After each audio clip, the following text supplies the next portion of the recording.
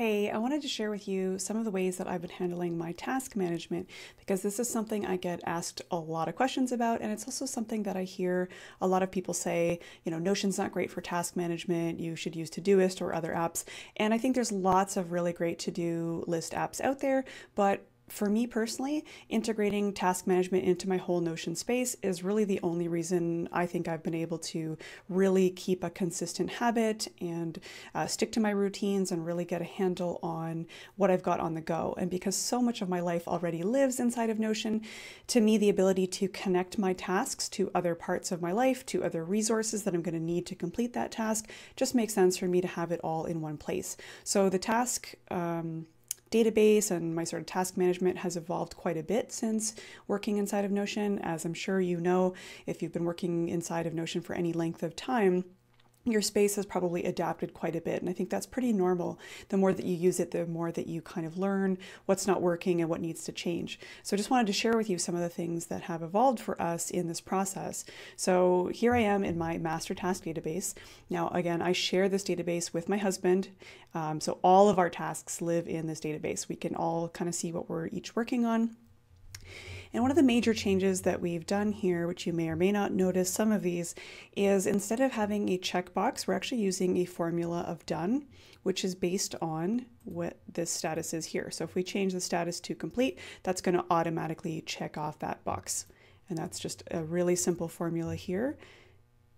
Equal prop status completed. And then we've got a couple other ones here. So now our whole master list is actually organized by priority here. And you'll notice this is another formula. This one's a little bit more complex, but it's basically measuring if the impact is high and the effort is low, then we know that is a really top priority item. And similarly, as you go down, medium, impact, low effort is a little less of a priority, and so on and so forth. If there's no impact and no effort assigned, then we sort of have this like sleepy, it kind of defaults to being like not a big priority, snoozing emoji here. But so let's actually do this so you can see what this looks like. So I know I need to contact Nicole for a quote. It's kind of been on the back burner. I know that the impact of that, it's probably a pretty medium impact. And I know that the effort is pretty low. And so that's going to give it the fairly high priority. But if this is kind of low impact, if I give that a low, you'll see it actually jumps right back down and kind of has this emoji here. So basically what's happening is it's getting a score here. The time is actually manually added, but we have a priority matrix. So let me show you what that looks like here. Priority matrix. And so this priority matrix has another formula that says if the impact is low, give it a 3. If the impact is medium, give it a 2, etc. So this is just being calculated automatically.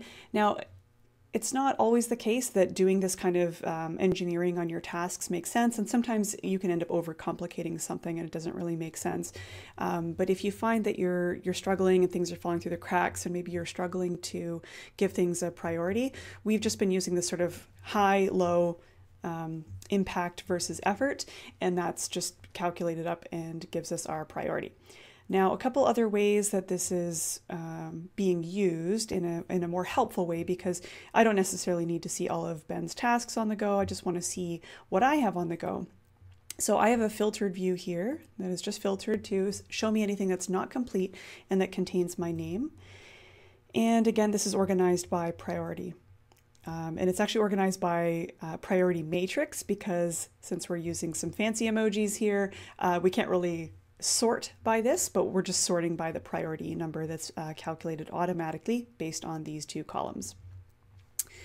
The other thing that happens here is we've started giving ourselves these sort of time estimates, and then I can summarize this. And the time is actually, it's not a 1-to-1 ratio. So the 1 is basically the minimum unit that you can use to give something. And I think we sort of set that as like an hour or less. So it doesn't matter if something takes 15 minutes, it's always going to get a 1. If it takes an hour, it's going to get a 1. And then this kind of helps buffer a little bit from overextending and overestimating how much time we have.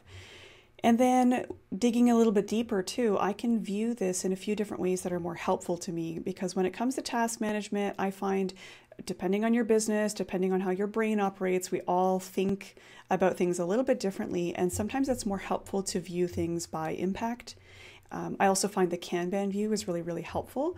So if you want to focus on those high impact tasks that are low effort first and then kind of work your way through. And for some people, they like to do the whole eat the frog thing where you do the most difficult, the highest impact, but also hardest thing to do in the morning or first thing in the day.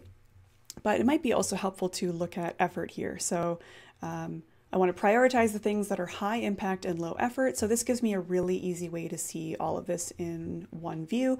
I can also see that these haven't been assigned an impact yet. So I know that shortening the bedroom curtains is it's gonna take me a day. I've got like a bunch of things I need to get sewn, and so that's probably it's high effort kind of low impact. It's not gonna be a game changer. So I'm actually gonna move that over here. And I'm going to assign that an effort of high.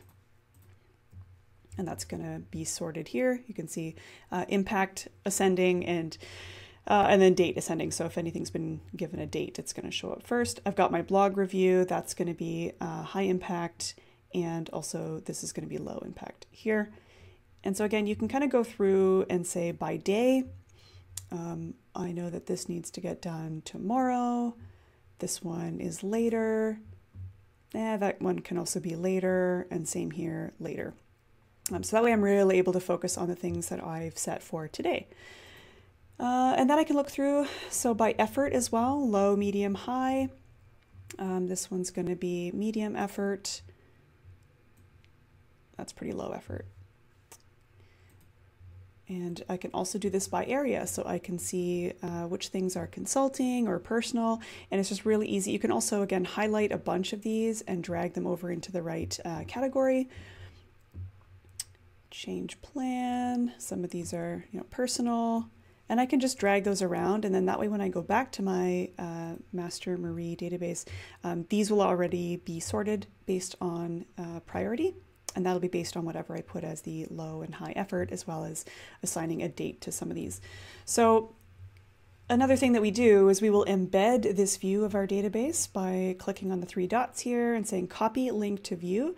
And I embed that in my weekly agenda template so that I can always have a really quick and easy view here. I really prefer and tend to view the Kanban view, so I can really get a sense of what's coming up this week. And that to me is one of the most helpful views, is looking at things in sort of a week at a time, and then also being able to switch back quickly and look at the master database.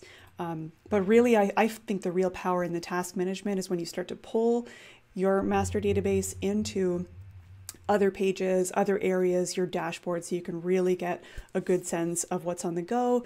And again, if you have other team members as well, I really do recommend each team member would have their own custom dashboard where you can, people can surface and filter that by only showing the things that are assigned to them and that are not complete yet. And that just makes it really easy for all team members to know what they're responsible for, while you as a business owner can still have a master view that kind of shows you all of the goings on of the business. So that's how we've been doing our task management. I'm happy to share that formula there. We spent a little bit of time tweaking that and just making sure that it made sense. And we might change our mind over time and say, maybe this priority is not the best. Maybe there's another way of doing that that's not just impact and effort, maybe that factors in time as well. But for now, this is what's working pretty well. And we've also integrated this planning into sprints as well, which I'll cover in another video, because I do think breaking up your actions into bite-sized 2-week sprints can be a really helpful way so that you don't always have to see everything that's on your list and all of the someday maybe tasks that you might have added to your project.